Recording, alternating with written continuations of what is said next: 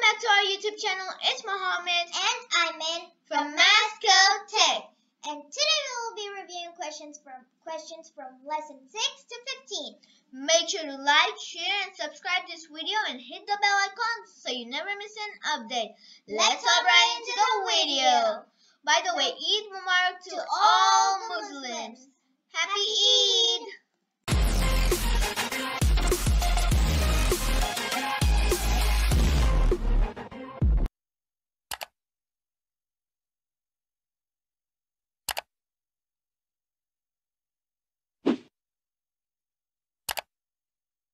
So guys, let's go ahead and start with the quiz. We will be doing review questions from lessons 6 through 15. Let's begin. Question number 1. So, Aymen, question number 1. What is the command for text? Number 1, text followed by parentheses and a semicolon. Number 2, write followed by parentheses and a semicolon. Or number 3, type followed by parentheses and a semicolon. Choose your answer.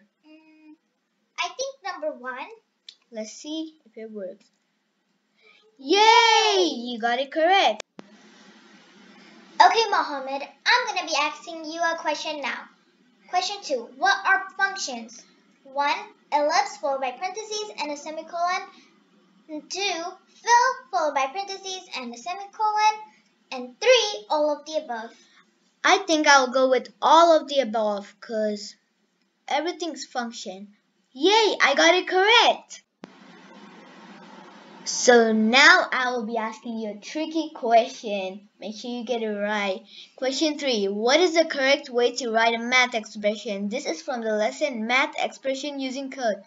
Is it number 1, write.math followed by parentheses, the expression and then the x value and the y value? Or is it number 2, text, and then between the parentheses you type in the expression, then x value and the y value? Which one do you think is correct? This is really kind of tricky, but I think it's number 2. Alright, let's check. Good job, you got it correct. My turn to ask you the question. Question number 4. What is local and global variables? Number 1, a local variable is local, and a global variable is global.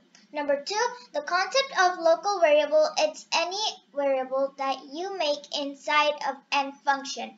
And global variable is a variable that you make outside any function.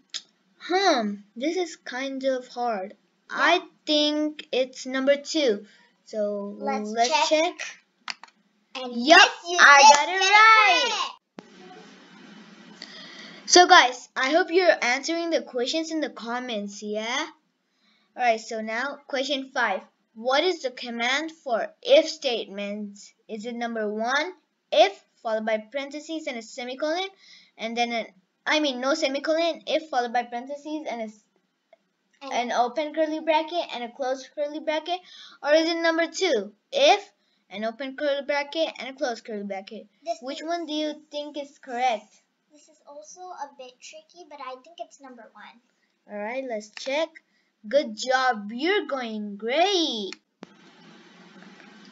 My turn. Question 6. What type of value does a Boolean variable represent? Number 1, high or low. Number 2, true or false.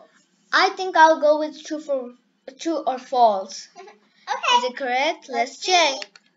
Yay! I got it correct. You've been doing really good. So now I will be asking you a true or false question. Oops. So I'm bad at it. we write else statements after if statements. Is that true or false? It means like we write else statement after we write the if statement.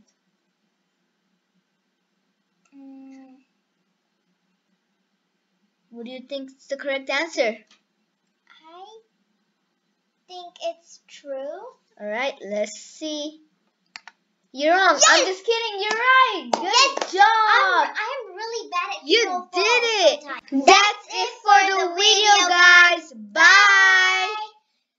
You did a great job. Yeah, we both did a great job. I just loved it. I hope they answer in the comments.